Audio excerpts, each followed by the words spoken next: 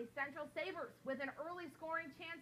Nick Bacio gets behind the D, but Ian Gray makes a sprawling save. Later, Michael Klettner looking for Jonathan Mustard, but Gray comes off his line to shut down the scoring chance.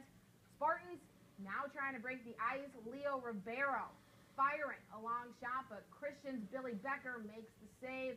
Christian finally gets on the board. Mustard stepping into the shot for a 1-0 Sabres lead. Final minutes of the first half.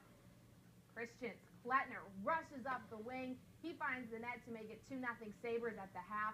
Early in the second, Bacio gets on the score sheet, putting this one in. TC Christian moves on with a 6-0 win over MCC. A semifinal ticket for TC Christian means it'll face the winner of this game, Reed City.